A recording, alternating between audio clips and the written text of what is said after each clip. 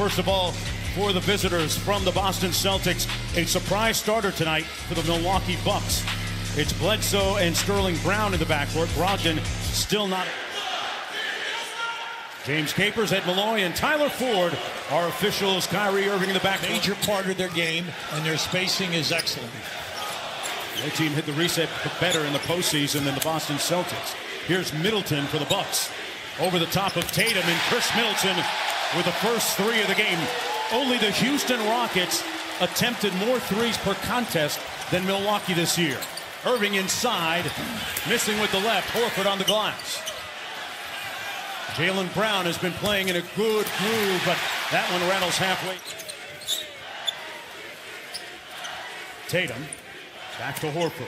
See, if Lopez stays on Horford, Horford will be out at the top of the circle the majority of possessions. Good defense by Bledsoe, better offense by Kyrie with the left. See, they'll give him the jump shot until he makes them. But that's what you have to worry about, is that first big step. Nice dig and double team by Brown. One on the shot clock. They just got it off in time, and that's going to be a shot clock violation. And then also the dunks. Led the league in dunks this year, as well as points in the paint. Good active hands by Bledsoe, causing the turnover. Sterling Brown over to Middleton. Bledsoe eyes the three. And rebounded by Kyrie Irving. Now look, Milwaukee is second in the league to Houston in three-point attempts. And they also are second in makes. So we have two teams in the top six that are going to throw up on transition. It could be 1 against 2, but the shot will go up. Nice hesitation move by Bledsoe. The foul. Brown with the rebound.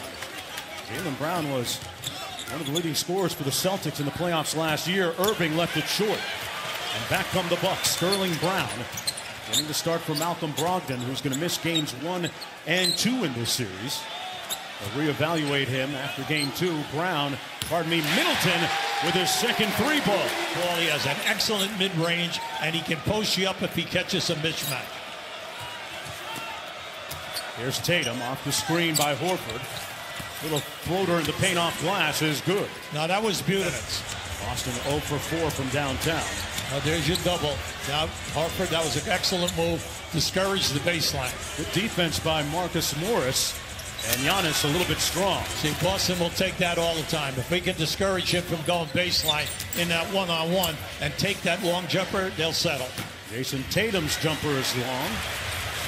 And Antetokounmpo back the other way for the Bucks. Goes to his left. Spins back in and blocked by Horford. Brown on the break. Stumble. Oh, another block. Got it back from Tatum. Now that was an outstanding athletic block by Bledsoe. Kyrie, nice pocket pass to Horford, and their pick and pop game is lethal. Well, remember now, Horford is so good from 15 feet out to 22 that you have to plan. So every time that Lopez leads, and that hurt. Hopefully, after this series, we cannot have the same feeling, and we can be, the team that wins the series. Sounds like he has a lot of motivational fuel there for this year against the Celtics. Meanwhile, during the break, 3 subs coming in for the Bucks, including George Hill, Pat Connaughton, and Ersan Ilyasova. Here's Morris from deep. Got it. Well, Morris, to me, is an excellent move here because you can play Horford on Giannis, and then also Morris then can take care of Lopez. The team in the city of Milwaukee till we build the team to a championship level. Now, in that first round against Indiana, he got to the foul line 10 times. That's going to be the big thing with Boston. Can they keep him off the line or the three-point shot? Brad Stevens says his Celtics are defending better now than they have at any time during the year. Now, that was a bad turnover by Giannis. Here's Tatum working against the shorter George Hill. That one rims out. Jason Tatum over. Here's Gordon Hayward playing his best basketball of the season. See, they just set a double screen right there. The staggered screen. Now, how are you going to play that staggered screen in Boston? You're quick. You got the quick feet, you got the physical part of the game, and you're holding them to one shot. Morris kicks it out to the baseline. Horford, a little bit strong. Boston in the middle of a 9-1 run right now. Connaughton up court for the Bucks. This is is a different Milwaukee team from a season ago, especially their bench. And the Bucks turn it over. Here's Tatum. They're very good at that. They're very good at any time we reverse the ball, they gamble, they go for the steal. Then can you stop them in their fast break kick as a team? Transition on the mismatch. Kyrie hits nothing but net. Well, they're looking on the bench for the Bucks. Here's Middleton. Bucks in that 5-out offense. George Hill off the bounce pass and good. Now, this has got to go now. Yeah, you have to understand that when you make the drive, when they come in and they pull that defense in tight in the paint, who's open? You can't always be standing looking for a three. You have to have movement to the basket. Budenholzer has redone this Bucks offense this year. Ranked number 3 offensively in the league. Hayward, I tell you what, the tipping point for him, the turning point, was late in the regular season in a game down in Miami. He says that he started feeling like his old self. He got to the free throw line about 10 times and had a very productive game. And Hubie, he's showing a lot of bounce. We saw him last week in Indianapolis. Well, what I like about it is he looks like he's almost there. He's not there all the way yet, but how about this guy? He's there. No. This guy with the fadeaway throughout that Indiana series was deep. Here's Hayward.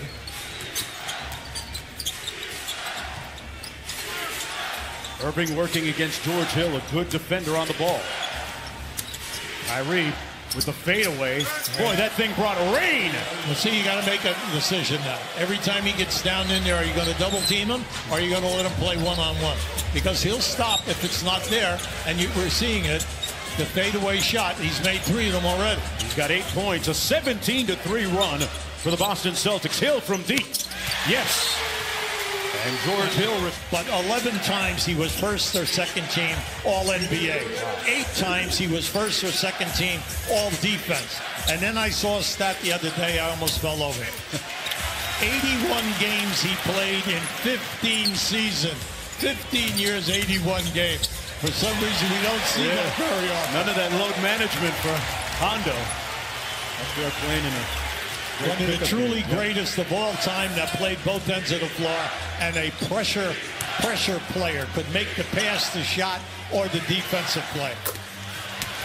Bucket by Al Horford after Hill had scored the last 7 for the Milwaukee Bucks. Boston leading by 8.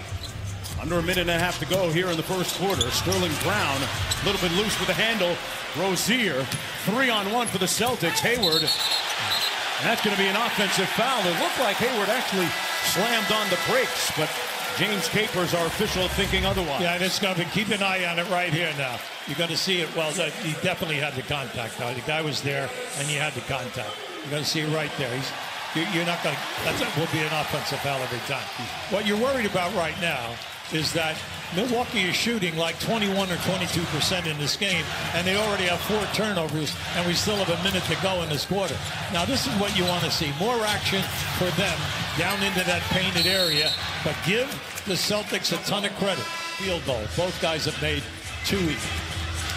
Giannis is coming off a 41-point closeout game against the Detroit Pistons last Monday. Maybe a little bit of rust wearing off for the Bucks right now. They had a couple of days off and started scrimmaging on Wednesday. Thursday had an individual game day where the guys would come in and get some work done and some treatment. Then the scout. After that on Friday, Brown stepped back and bottom for Jaylen Brown. Now, come on now. In Game 4 in Indiana, 4 out of 5 threes.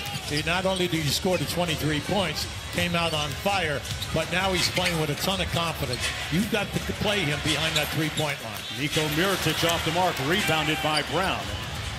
Celtics leading by 18 seconds. They'll wind it, leading by 11. With 13 seconds to go, they'll wind this down. Hayward off the screen. Got stripped. 5 seconds to go. Bledsoe on the break. Tried to draw the contact and did. War of words that went beyond the court when somebody asked Rozier about Bledsoe. He called him mistakenly Drew instead of Eric. 9-point.